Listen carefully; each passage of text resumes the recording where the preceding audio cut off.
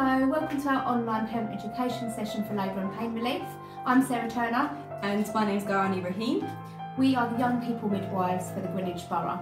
And today we're going to talk to you about labour and pain relief, what happens to your body in labour, what to expect, and also help just give you the information that you need so that you know what to expect and you can make a birth plan. Okay, so I'm going to kick off with what the signs of labour are.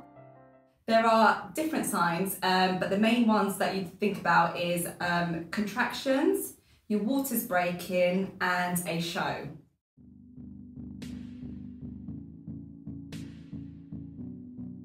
So here you can see the cervix, which is the opening to your womb. So this will shorten and start to open in readiness for labour. A contraction is when your uterus squeezes really strongly and pushes down on the baby to force the cervix to open.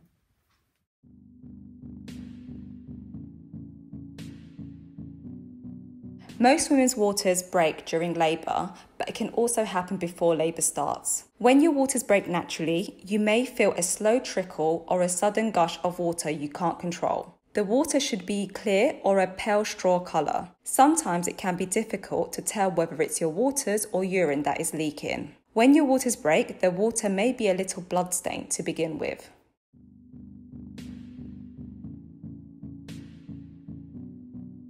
During pregnancy, there's a plug of mucus in your cervix. This plug comes away just before labour starts or when in early labour, and you may pass it out of your vagina. This small amount of sticky, jelly-like pink mucus is called a show. It may come away in one blob or in several pieces. It's pink in colour because it's blood-stained.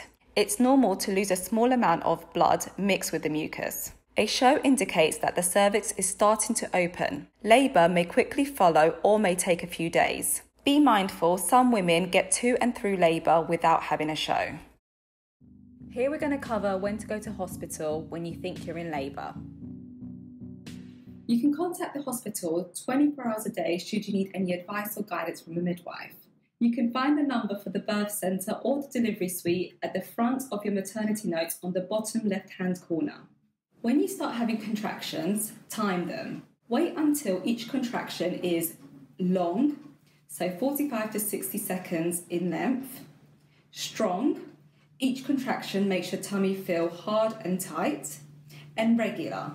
Each contraction occurs every 2 to 3 minutes, so you are having between 3 to 4 contractions in every 10 minutes, and this pattern lasts for 1 hour before making your way to the hospital. If your waters break and they are clear, put a pad on and note the time. Call the birth centre or delivery suite depending on your birth plan, and a midwife will advise you on what to do next. If the water is not clear and instead looks yellow, green or brown, this could mean baby is in distress and you will need to act urgently. Put a pad on and make your way up to the delivery suite for your baby to be monitored. If you notice you have a show which looks more like a period or you pass more than a teaspoon of fresh blood, make your way up to the delivery suite urgently.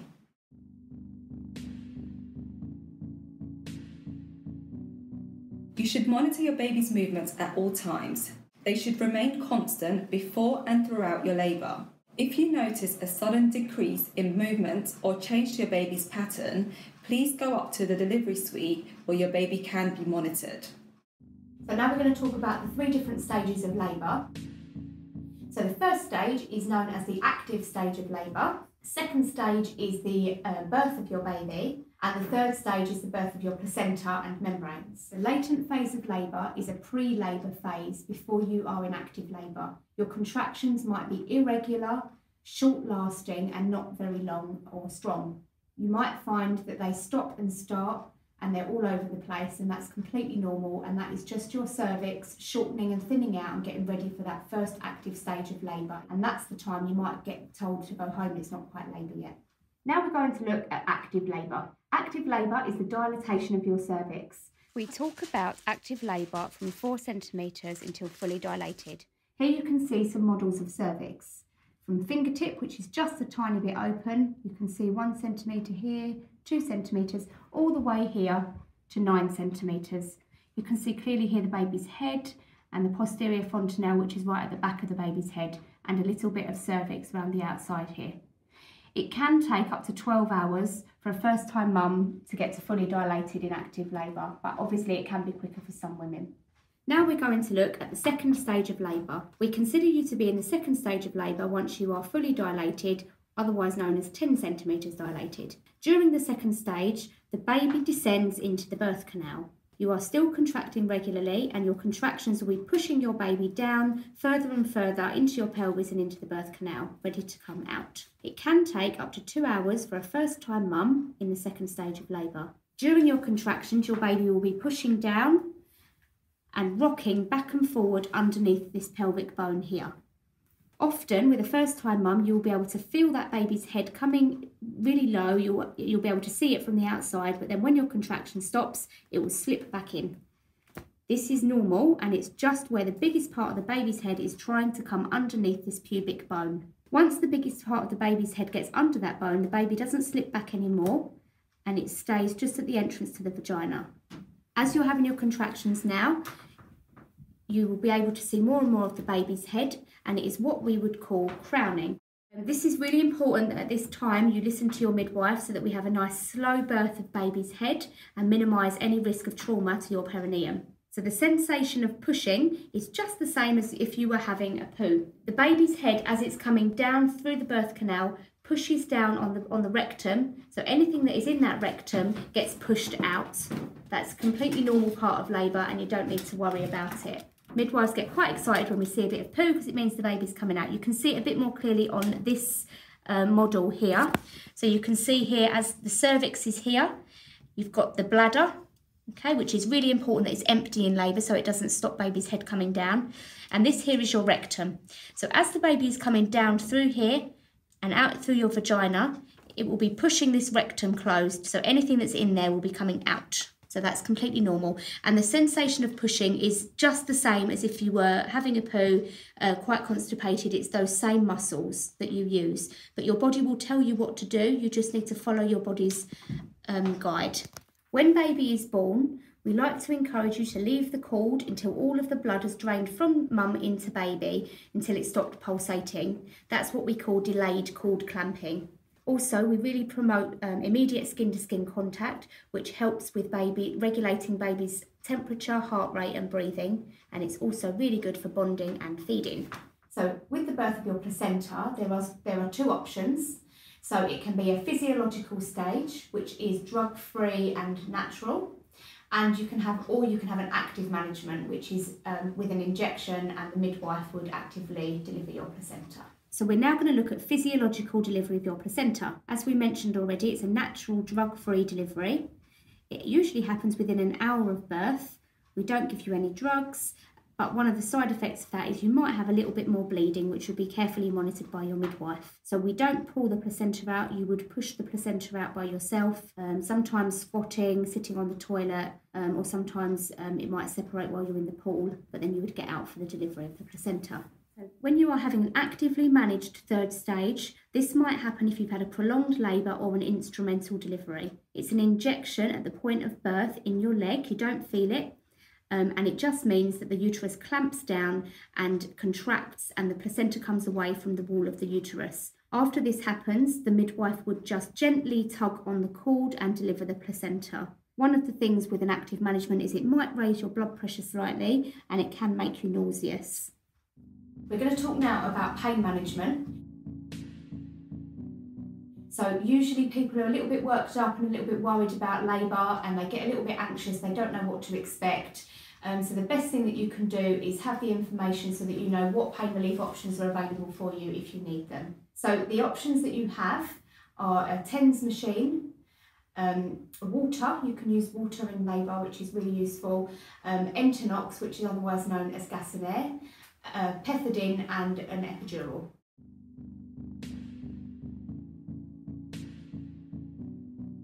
Electrodes are taped onto your back and connected by wires to a small battery-powered stimulator. Holding this, you give yourself small, safe amounts of current through the electrodes. It is most effective during the early stages while you're at home and you may be experiencing lower back pain. It is not known to cause any effects on your baby and you are free to move around with the electrodes in situ. You can purchase or hire a TENS machine. If this is something you are interested in, speak to your midwife at your next appointment for further information.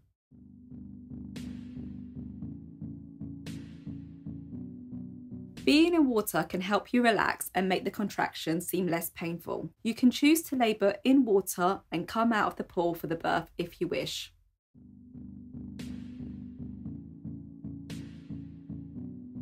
You breathe in the gas and air through a mouthpiece, which you hold yourself. The gas takes about 15 to 20 seconds to work, so you breathe it in just as a contraction begins. It works best if you take slow, deep breaths. It can make you feel lightheaded. Some women find that it makes them feel sick, sleepy, or unable to concentrate. If this happens, you can stop using it.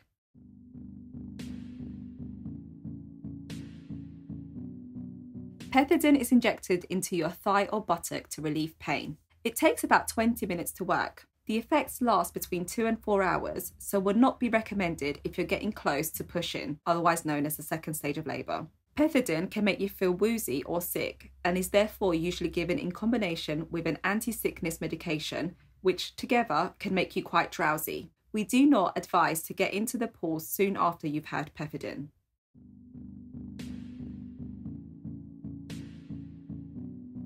While you sit up in a curled position, an anaesthetist will clean your back with antiseptic, numb a small area with some local anaesthetic, and then introduce a needle into your back. A very thin tube will be passed through the needle and drugs are then administered through this tube. It takes about 10 minutes to set up the epidural and another 10 to 15 minutes for it to work. It does not always work perfectly at first and may need adjusting. Your contractions and the baby's heart rate will need to be continuously monitored. This means having a belt around your abdomen and possibly a clip attached to your baby's head. So now we're going to talk about interventions in labour. This might happen, you might sometimes need a little bit of extra help with the process of labour or the birth of your baby. This might include an induction of labour, which could be because you have gone over your due date or there are some complications at the end of your pregnancy. Or we could be talking about instrumental delivery, which is a ventouse delivery or a forceps delivery. And the other option for your birth, if you need an intervention, is that you need a caesarean section, which could be a planned section or it could be an emergency caesarean section. You would have been given a due date for when your baby is expected to arrive. Please be mindful this is just an estimate and it does not mean that your baby will necessarily be born on this day. What we know is out of every 100 women, only about 4 will go into labour on or before their due date. Most women, especially when it's their first baby, will go over their due date. What we offer to help bring baby along once you've got over your due date is a membrane sweep. What that is an internal examination performed by your midwife where we try and locate the cervix and, if possible, sweep the waters. What that does is over the next 24 hours is send messages to the body to get you into natural labour by giving you contractions.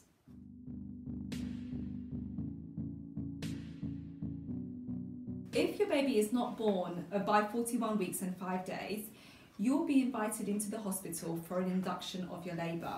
This can be quite a lengthy process and you'll be expected to stay in hospital from the point when we start the induction up until birth. When your waters break and contractions do not start on their own, we can give you a drip that goes through the vein which help give you contractions to help speed labour along. During this time, your baby will need to be monitored via a CTG machine.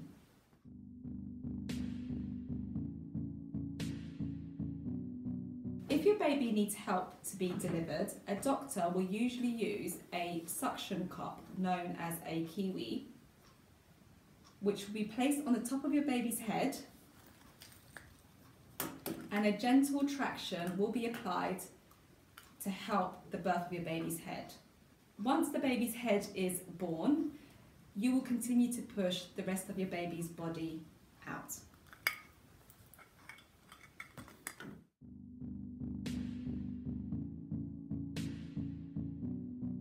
Sometimes we have emergencies in labour where an emergency bell will be pulled.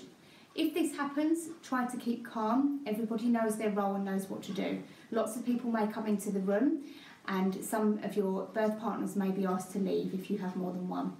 If you need to go to theatre for an emergency, you can usually take one person with you who would need to change into scrubs, just like these. And there are usually lots of people in theatre, which is normal for the running of it, so you mustn't worry about that. If you have a planned caesarean section, it's much calmer. You will have a pre-op appointment beforehand where your bloods will be taken and everything will be, a consent form will be signed and you will know what to expect. In the event of a planned caesarean section, you will be given a date and a time to come into the ward, and you will be looked after and taken into your caesarean section when a space becomes available. So having all this information, you are able to make yourself a little plan of what you'd like to aim for when it comes to the birth of your baby. Be mindful that this is a plan as opposed to something that's set in stone. Things can change always, especially when it's your first baby. You don't know exactly how your body's going to respond to labour and birth. We would like you to think about what your, especially knowing that what your options are, to make a little note of that, and you can make that note in your maternity records on page 8. Page 8, yeah. It gives you little prompts of what to think about, and that includes, what type of birth you would like, whether it's water birth, whether it's a birth, standing up, different positions that you can be in, what type of pain relief you think will be most suitable for you, who your birthing partners might be, what type of delivery for the placenta you would like, whether it's the active or the physiological, whether you'd like your baby to have a vitamin K injection, or whether you'd like skin-to-skin contact with your baby immediately when they're born. Your hospital bag should be packed by 36 weeks. Here is a list for future reference of what should be included.